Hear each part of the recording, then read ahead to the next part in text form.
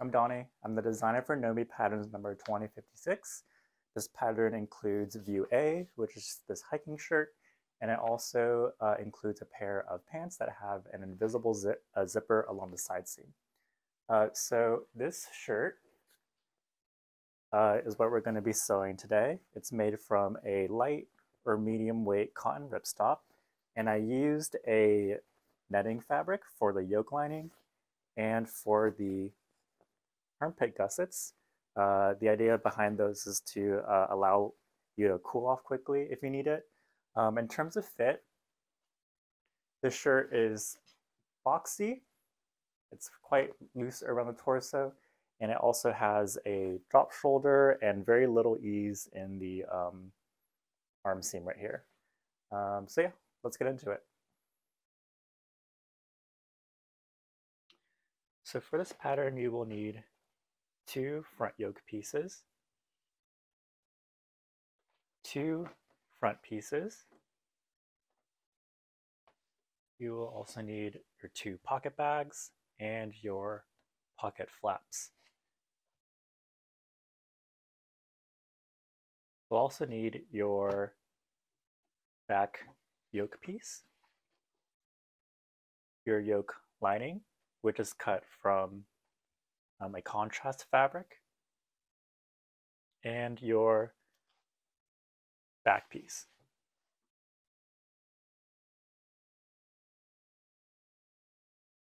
You'll also need or 2 pieces of your collar stand, which I've already interfaced one of them, and your collar piece, and I've also already interfaced one of them.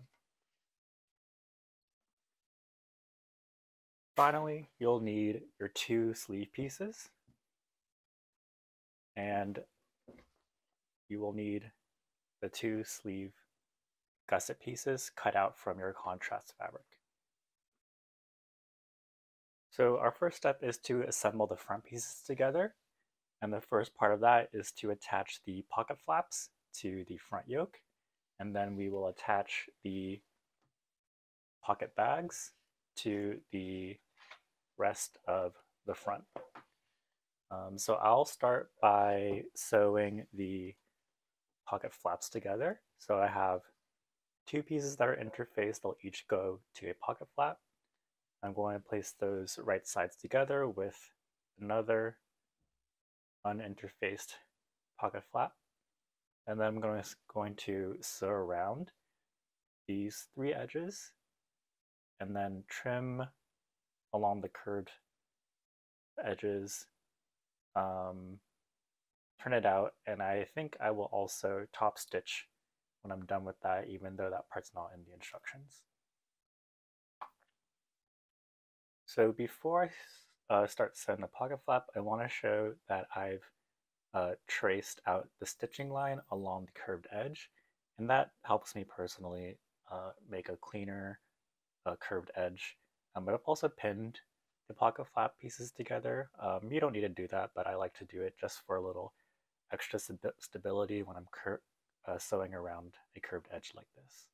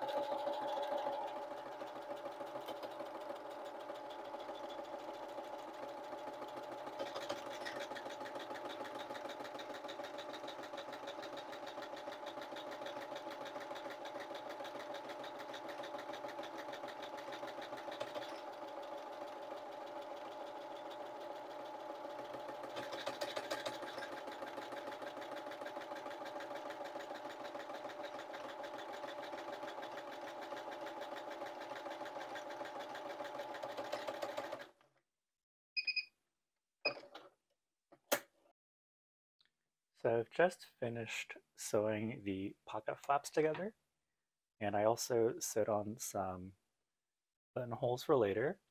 So now I'm going to take my pocket flap, put it right sides together with my front yoke, and I'm making sure that the pocket flap is lined up within these two dots that I've marked on my pattern here.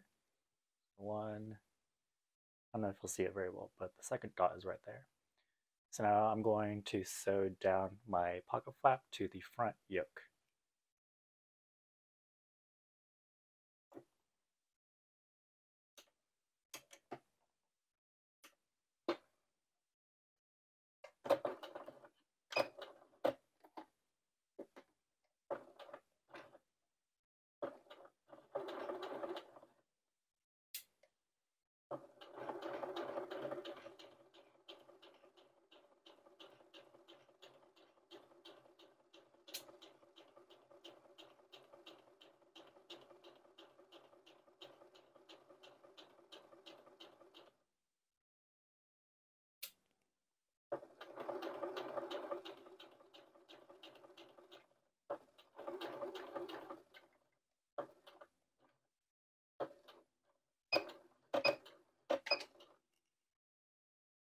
So my pocket flap is attached to my front yoke, and now I want to attach one end of my pocket bag to the rest of the front pattern piece.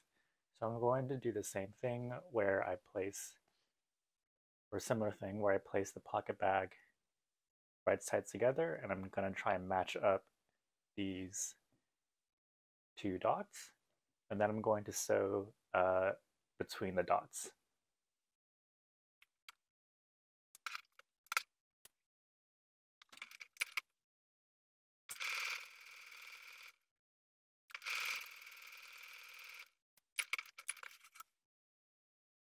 So now I have my pocket flap attached to the front yoke, and I have my pocket bag attached to the rest of the front piece.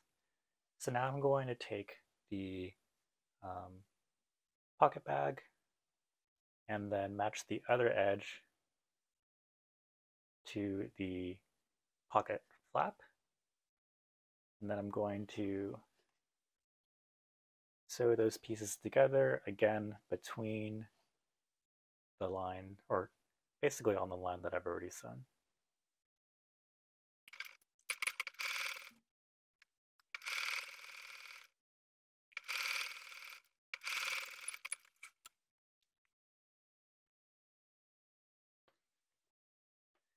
So now my front piece, my pocket bag, my pocket flap, and my front yoke are all attached together.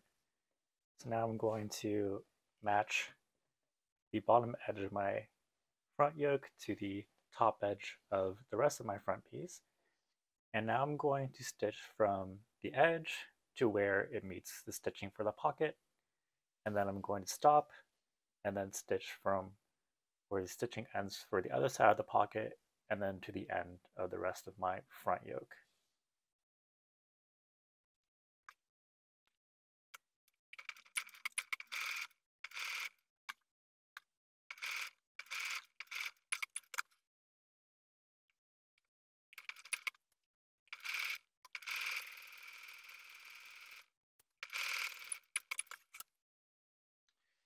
So I've just finished attaching the front yoke to the rest of the front piece, and I've also stitched down the pocket bag. So the next thing we'll want to do is to press the seams up towards the yoke, and then we're going to top stitch, press and top stitch this seam line. Before I press it, you'll notice that I can't press all these seams up without also pressing up the pocket bag. So what I'm going to do is I'm going to trim the seam down to my stitch line and not through my actual stitches. And that way I can press this seam up. I'm going to do that for the other side.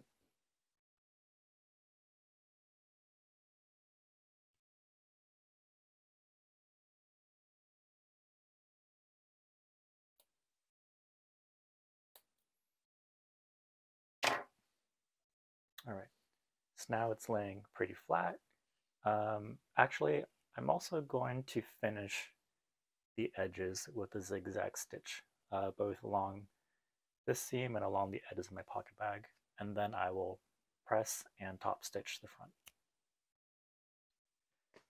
I've just finished top stitching the front yoke, and now I need to fold in the fabric for the button placket. So this pattern has a self-facing.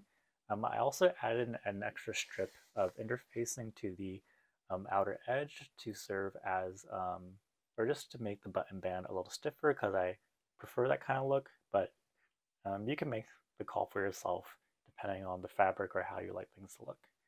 So I'm going to fold in the edge of my front piece twice based on the lines that were on the pattern, and then I'm going to press it down and sew on that edge. I've just finished pressing in the self-facing of my front piece.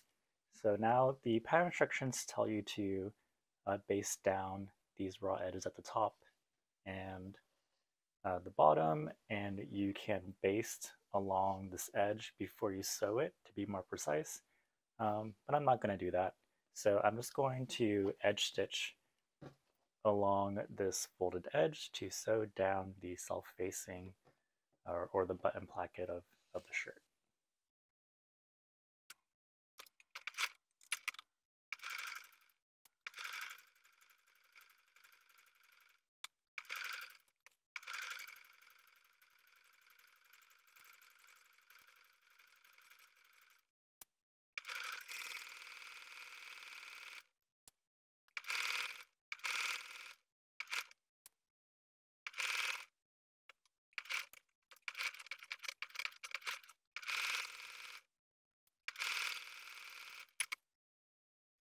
Here is my almost completed front piece. So now I'm going to repeat all the steps for the other front piece, and then we can move on to sewing the back piece.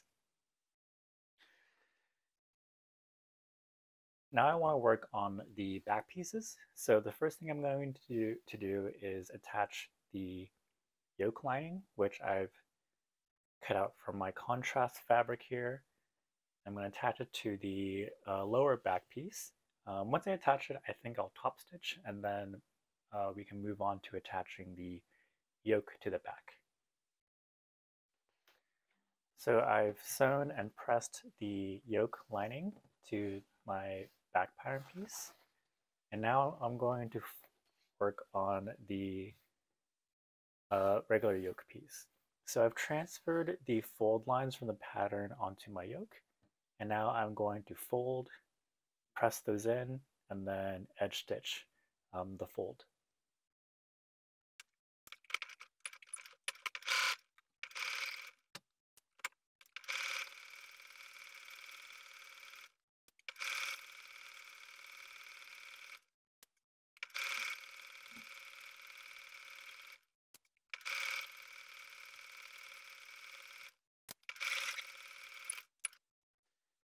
My back pieces are now sewn together, and now before I attach them, I want to sew on this hook and loop fastener to the center of both the back and the inside of my yoke. So I'm going to sew the rough side of the hook and loop closure or the hooks to the yoke, and then I'm going to sew the soft side or the loops down to the back side. And I didn't transfer over the pattern markings, so to find out where I should place them, I'm just going to quickly fold each of these pieces in half, find the center line, and then sew these onto that center line.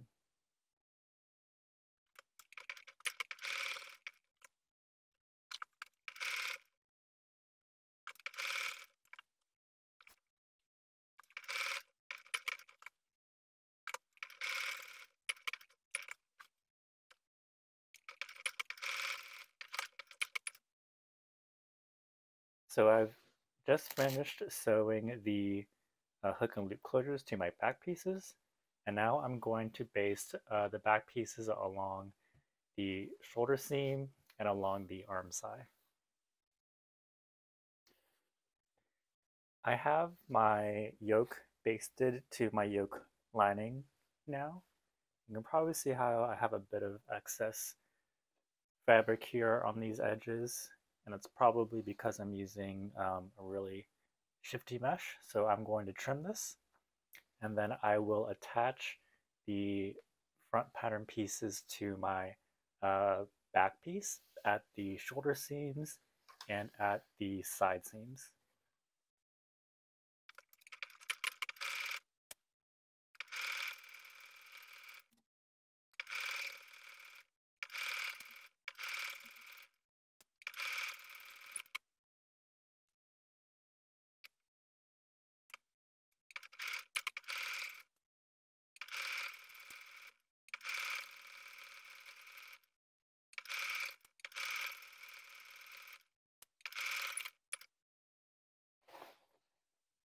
So I've just finished sewing my front and back pieces together at the shoulders.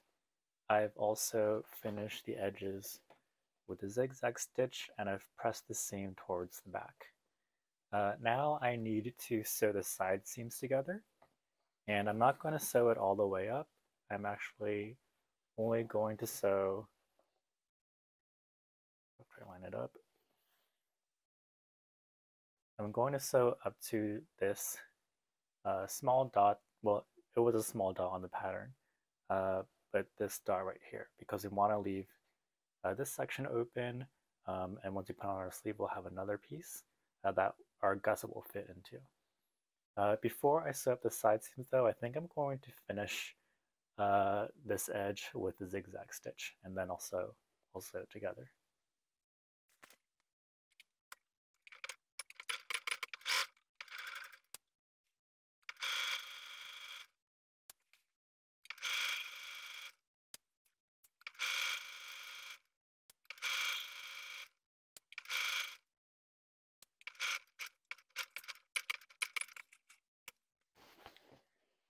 My side seams are now sewn, and I've only sewn up to the dot that's marked on the pattern, or it's a small dot that's marked on the pattern. And now I'm going to press the seam allowances flat, and then I'll move on to working with the sleeves. So here are my sleeve pattern pieces, and before I even start working with it, I think I will sew or do a zigzag stitch along all the raw edges just to finish them off. I'm going to be careful along the top curved edge here because I don't want to accidentally stretch it out. But just a note, I think I've said this before, but in case I haven't, there's no ease in the sleeve cap, so it should be a one-to-one when you set it into the arm side.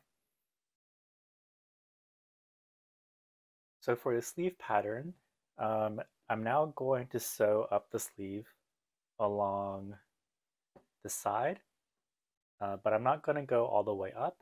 I'm only going to go where this first dot is. And you can probably see from this pattern already. So this is our sleeve cap up here. This is where we're going to stick the gusset, so we want to leave it open.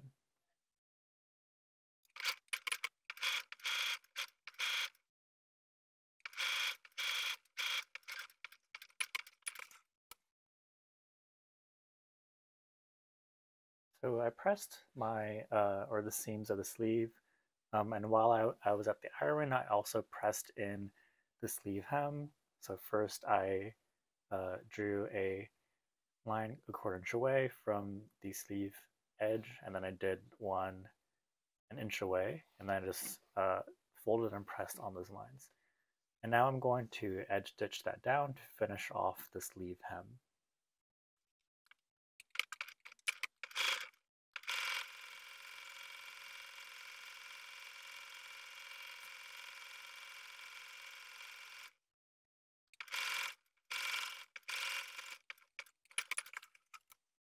To attach the sleeve to the body, I'm going to match up the notches on the sleeve and the body.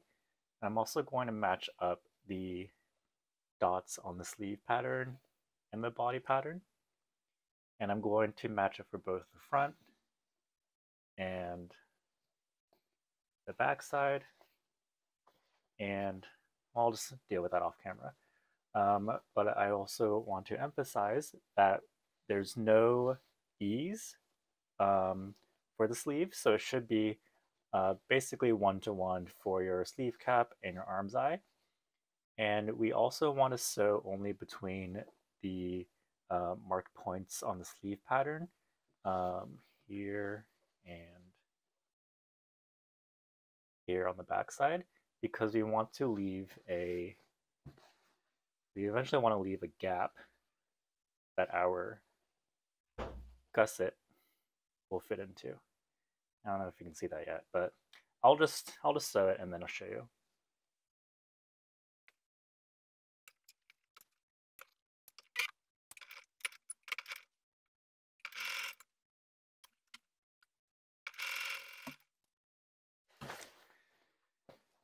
So I've just finished attaching the sleeve to the body of my shirt.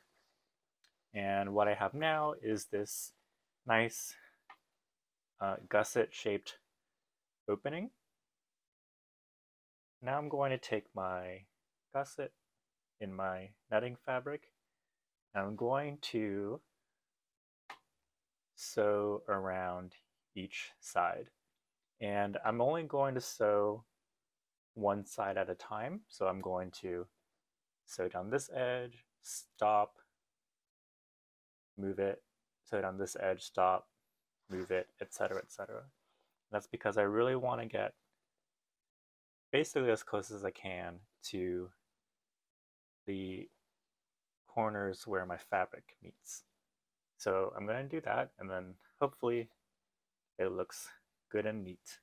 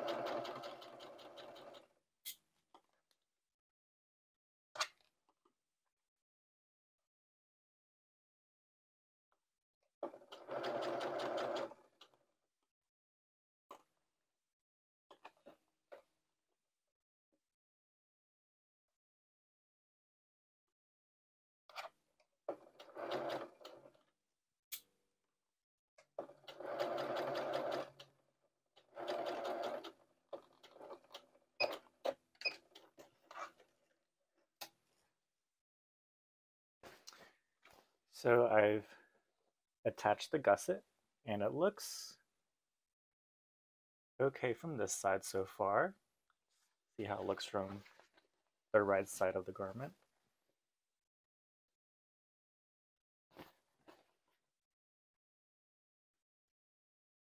Okay, I think I'm pretty happy with this. So now I'm going to press the seams away from the gusset, like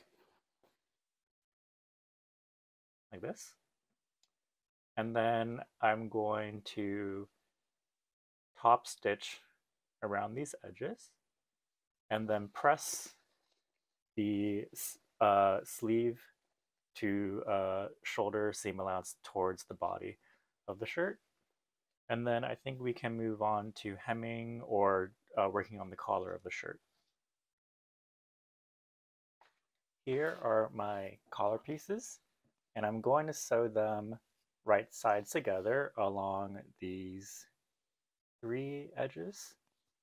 And then I'm going to turn it out, or actually, I'm going to clip the corners and then I'll turn it out, press it, top stitch it, and then attach it to the collar band. Here is my collar band that I have sewn together and top stitched. So now I'm going to attach it to my collar band. Let's see. Okay. These sides go together and I match them on the center. And then I'm going to add the interface side of the collar band. And now I'm going to sew along this top edge. And then before I turn it out, I'll probably trim the curved edges. And then I will attach the collar to my shirt.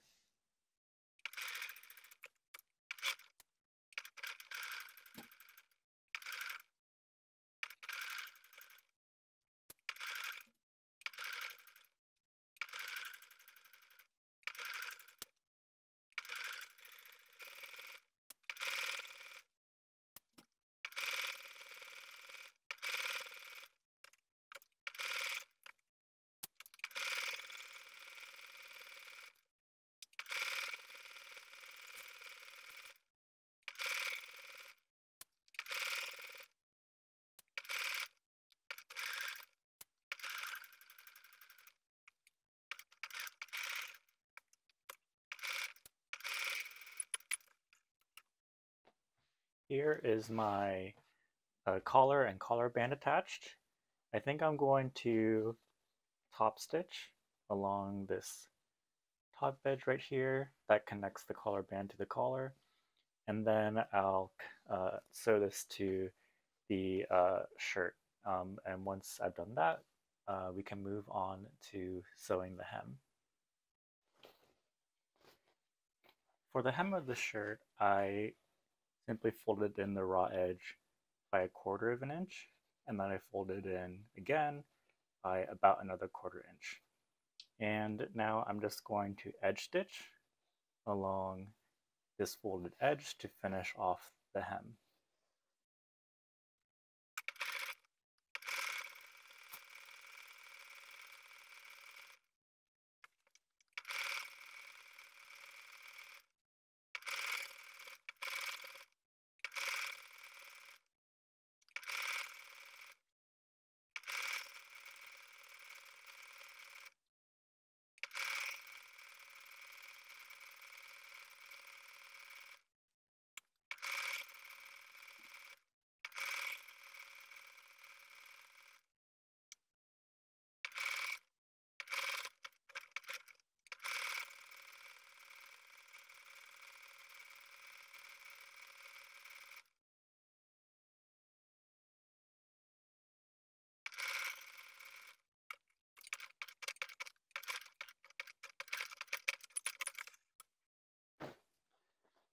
Here is the hem that I just sewed, and now my shirt is almost done. I just need to add some buttonholes along the front placket here, and then we will be finished. So here is the almost completed shirt. I just need to rinse off some of the fabric marker. But otherwise, it's done. Here's the front, side, back. I hope you guys enjoyed the video or it was helpful if you were sewing along too. And if you make this and you're on Instagram, please feel free to tag me or send me pictures of what you make. Yeah, enjoy.